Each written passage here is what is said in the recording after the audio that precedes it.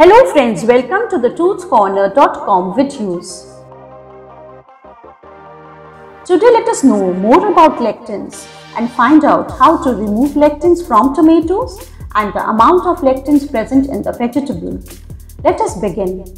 Tomatoes form the main part of the meal on an everyday basis. It would be hard to think about a meal without using it. You may either use it in your favorite salads or in your fries. The concerning topic is the presence of lectins in it and its harmful effects. Now firstly let us find out what are lectins. Lectins are proteins that bind with carbohydrate or sugar. It is usually harmful for human beings when consumed in high quantities.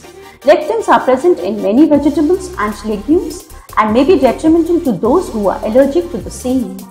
You need to maintain the portion control to avoid the harmful effects of overconsumption. Now let us see the amount of lectins in tomatoes. Tomatoes indeed have lectins, but the proportion is quite low. So it is not dangerous to have the same in small quantities in everyday diet. You need to be cautious only if you are allergic to lectins or have poor digestive habits.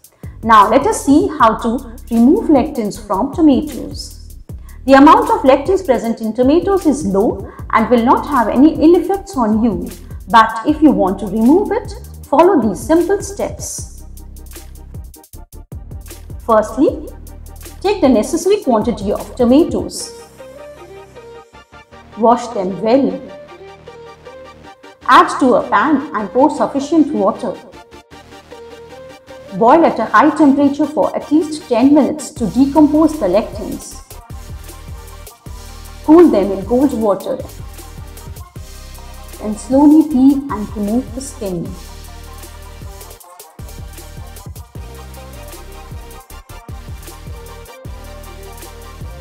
Remove the seeds that will thoroughly free the tomatoes from lectins.